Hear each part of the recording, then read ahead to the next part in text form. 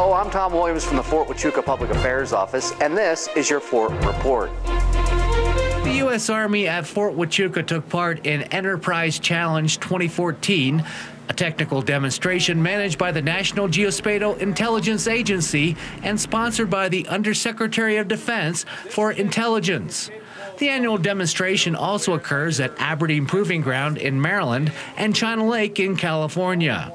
In short, basically what Enterprise Challenge 14 is working on is future capabilities to support intelligence functions for the commander. One of the technologies demonstrated was intelligence data being distributed wirelessly to soldiers and vehicles while they're on the move. This is still conceptual and this is testing phase, but it works really good. It's 10 steps better than what we had before. So we go from having actual information compared to getting reports from a radio.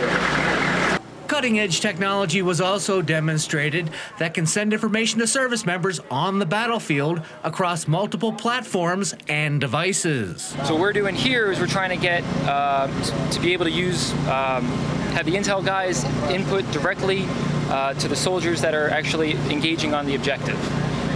So what we're doing, we have a couple different things. Behind me is our mobile trailer.